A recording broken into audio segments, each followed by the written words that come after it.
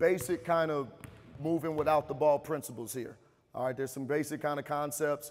You have to really teach your kids how to play without the basketball.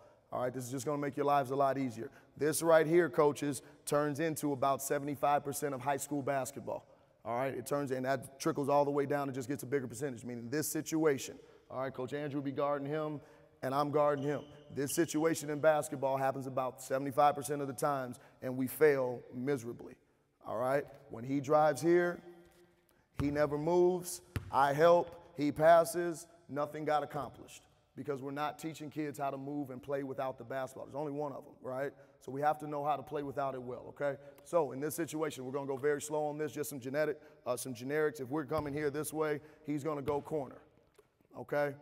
That's not a 10 out of 10 thing, pass the ball back. That could be a handoff if you wanted it to. All right, so you have to go either way, that's just fine, okay? If the ball ends up being here, he drives baseline, he is going to end up going corner. Baseline drive, baseline drift, okay? Baseline drive, opposite side is going to drift corner, okay? Strong side drive, he's going to slide there. If Coach Andrew ends up being right here, okay, and Justin is driving at him with the ball, okay, he is going to end up backing off the blocks, all right, and kind of going over right there. That's where he's going to go. All right, so if he's driving at your post is going to have to separate a little bit because obviously the only person that's going to help is Andrew's defender. Drive again. So if I am guarding Coach Andrew here, he's driving the basketball, I'm the one that's going to help. He's got to give some space here. So he's going to back off there, okay? If Coach Andrew's here on the post again and you have the ball and he's driving baseline, okay, your post is going to shape up in the middle right there. So he's driving underneath. He's going to pocket pass to him. All right, so you see Tom would slide. He would go there. I'm about to show you how all this plugs into your bigger schemes of offense. But again, if you don't show them these basic slides, they're not going to have a clue what to do after you run your quick hitter. And the big issue that you don't want, and you know that you have not taught them basketball, is if after you run your play, they do this. Set up. You didn't teach them how to play basketball. Because they should just be able to flow right into the next thing, into the next thing, into the next thing. So after your quick hitter, hey, I want the shot from here, doesn't work, then they should know that I passed the ball here, I go screen there, I read the screen there, I curled that, I came back, I ripped back, he shaped up, I got the shot. You should never have to call setup, right? You should never have to do that unless you're into 10 seconds left in the game and you have to really get a good quick hitter. If you've really taught them how to play basketball, and that's the whole thing that we get in trouble with, all right, because Coach Cal came in and really popularized this whole read and react, and I'm all for it, no doubt about it. You have to know what to read, though, and what to react to. So you have to teach them these slides and where to go, okay? So please understand this one more time. You just be the shooter the whole time. Just be the shooter. If Justin's driving this way, Coach Andrew's going there, okay? That's one option, all right? Go back. If Coach Andrew catches the ball on the 45 and drives baseline, all right, Tom's got to get to the corner. That's the other slide, okay? If Coach Justin has the ball and Coach Andrew's on the block, okay, he's driving at him, he's going to end up spacing back. Now, he's got to watch that shooter, right, so he can't go crazy. All right, he's just got to come get to the baseline, all right? If he ends up, Justin has the ball at the 45, all right, and he drives this way, your post should end up shaping up this way. We should end up having a pocket pass, okay? If, all right, Coach Justin has the ball at the top and Coach Andrew's in the corner, if he drives left and jump stops, he's going to reverse out. He's got to lift. So the whole thing about moving without the ball is you got to stay in the ball handler's vision, all right? And you just have to teach your kids where to move, where to go. They just can't stand still. All right, you've got to teach them where to go. You can break that down into any of these drills, which we're about to do right now, okay? So the first one we're going, fellas, is pass, screen away, catch above the 3, rip back, drive, and kick. All right, now this involves screening. This involves communicating. This involves passing. This is what I'm saying. You have to get a lot accomplished in every single drill. This should then plug into your translation portion because this is what your beginning of your practice probably should kind of start looking like. Then when you get into translation, you should be able to take this into having 5 people on the court. V-cut and let's go.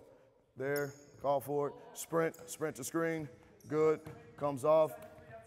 Rip back, 2 dribbles, pass. Good. Next group, let's go. Go, go. Good. Good. Let's go. Get into a line. Get into a line. Good. 2. Pass it back, shot. Let's go. So we're teaching spacing here. Everything's outside the 3. We're never playing inside the 3-point line. All right, they're driving to the second hash. Let's go, go. Good. Hold the ball, stop. Now, on average, right, these guys are doing fine, okay? But this isn't good enough, right? They're not sprinting the screen. They're not talking loud enough. They're not setting up the screen. It's not body to body. They're not ripping the ball fast enough. So this is what I'm saying, where you have to hold your players accountable. You got to tell them, hey, guys, you can go faster than that. I suggest you start moving quicker than this. Now, I want 3 people.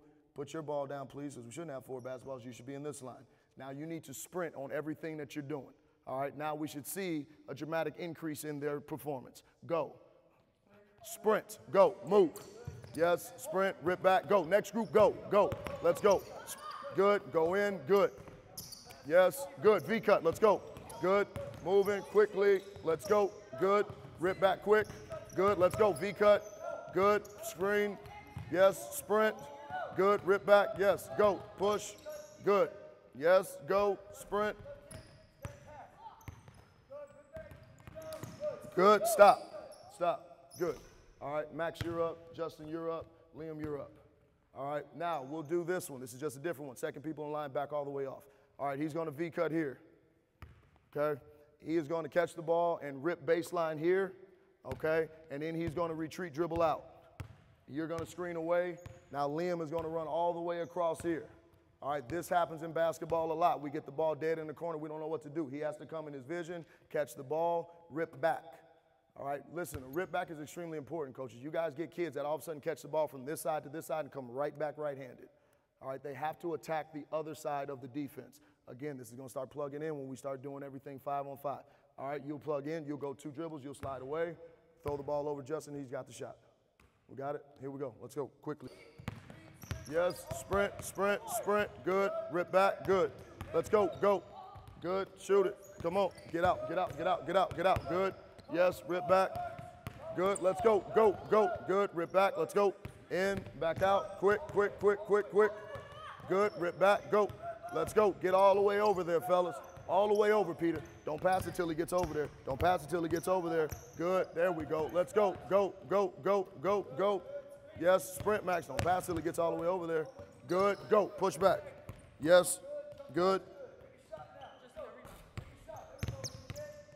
Good. Stop. I mean, it's not going to be perfect. It's not going to be pretty.